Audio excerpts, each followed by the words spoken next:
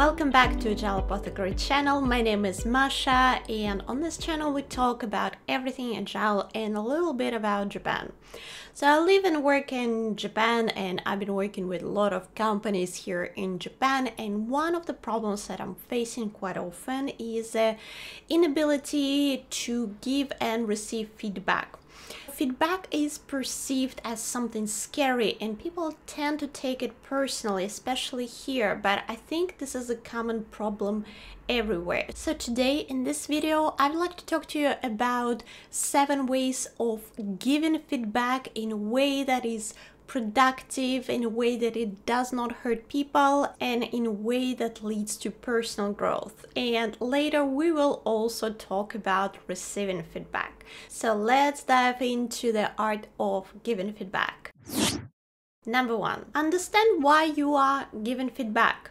What is your goal? What is your purpose? Are you trying to complain or scold the person, or do you really genuinely want them to become a better person or better professional, better employee, and you want them to grow?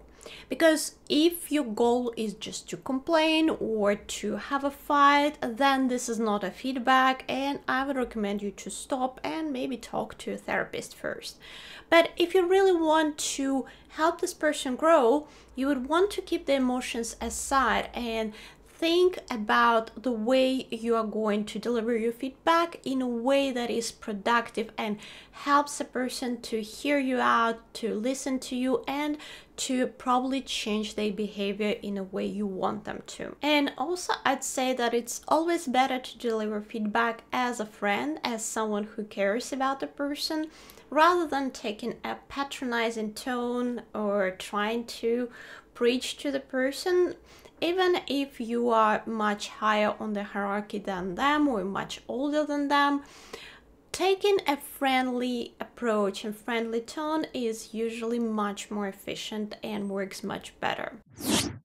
Number 2, think that people always act out of the best intentions. Think about yourself. When you make mistakes, usually this is not because you wanted to be a bad person or to do something bad, but because you did not know any better, you were distracted, you were emotional for certain reasons, and you have clear explanations behind the things that you've done. Even if you hurt someone, usually it's unintentional and because of the circumstances. Usually, unless we are psychopaths, we want to be good. We try to be good. We try to do our best. But sometimes we are tired, sometimes we are distracted, sometimes we just don't have all the information, or we get emotional and we make all sorts of mistakes. So when you are thinking of delivering feedback, even if something that this person has done makes you very upset, think that they had their reasons for doing what they've done and they did not mean it. They were acting out of their best intentions and doing the best that they could in their capacity at that moment.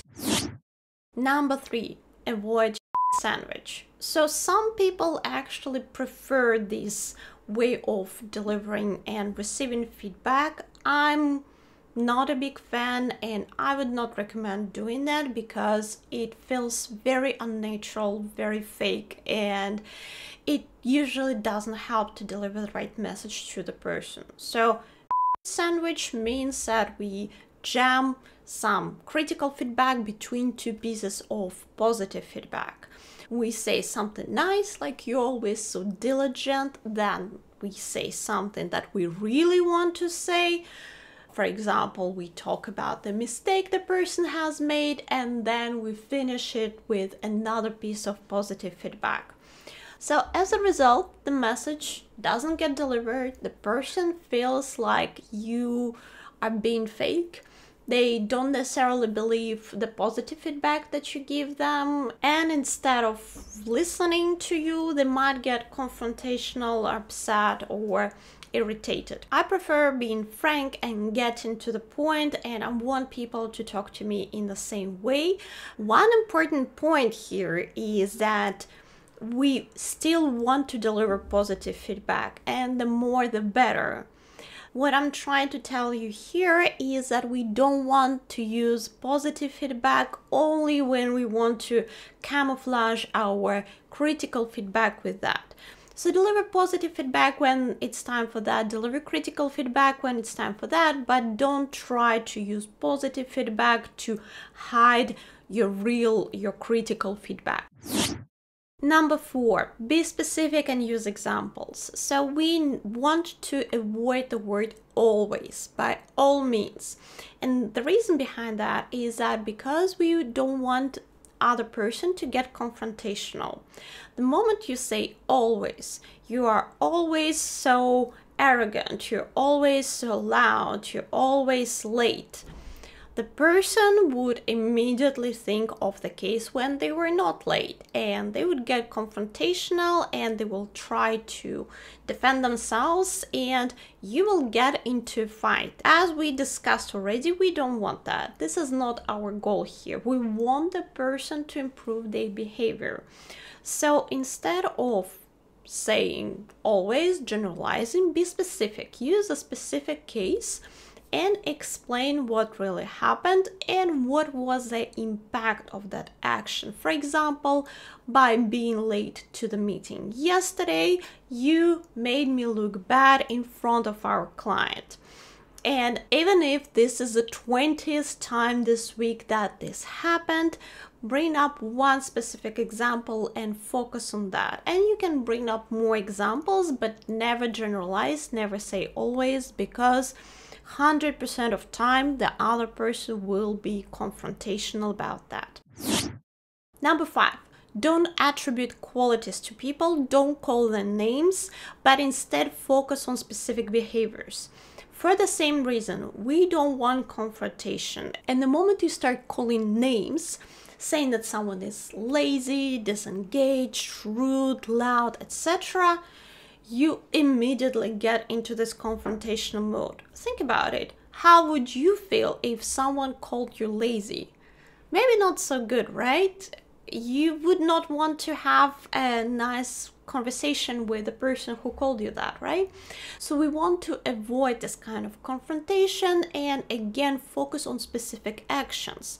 Not you are that, but you did that. And then focus on the impact once again that it had on you, on the organization, and get into the problem solving mode. How could you fix it? How can we make it better so that we can reduce this impact? The part about impact is also very important, especially if you make it about yourself. Well, if you can. We don't want anything artificial. Let's say the truth, let's say how we really feel. But if, for example, you were embarrassed at the meeting yesterday, just say it.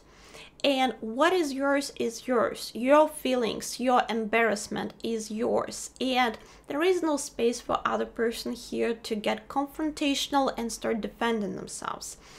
If you call them names, they will probably get ready for a fight. But if you say that after you did that, I felt that, they have no arguments against that. They can't take your embarrassment away from you after you felt it. So once again, try to avoid confrontation by all means and focus on how to make this feedback really productive.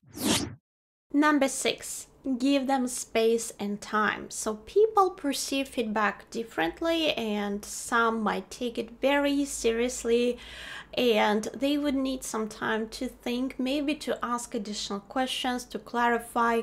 So you're not guaranteed that they will make you promises right away and start correcting their behavior, make amends, and this is okay. So you did your part, you did everything you could. Now it's up to the person to reflect, to think about what was said and come to some conclusions.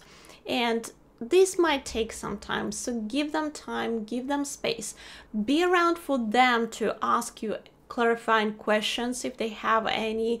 Be there to provide support if they need it, but don't pressurize them into make any decisions or promises or take any actions right away. Number 7, Give them advice and provide support for as long as it's welcomed. One thing that we really need to understand and internalize, and it's probably one of the hardest ideas out there, is that we can't change other people. Once again, it is impossible for us to change other people. Yes, we can impact them somehow, we can support them, we can help them, but it's not within our powers to change other people. So sometimes people would not want to act upon the feedback you've given. They will reject it, and you need to be ready. And if they're willing to change, if they're willing to take what you're giving to them, then please be there. As long as you care about this person, be there to provide support and share some advice how they could act differently next time when the same situation arises.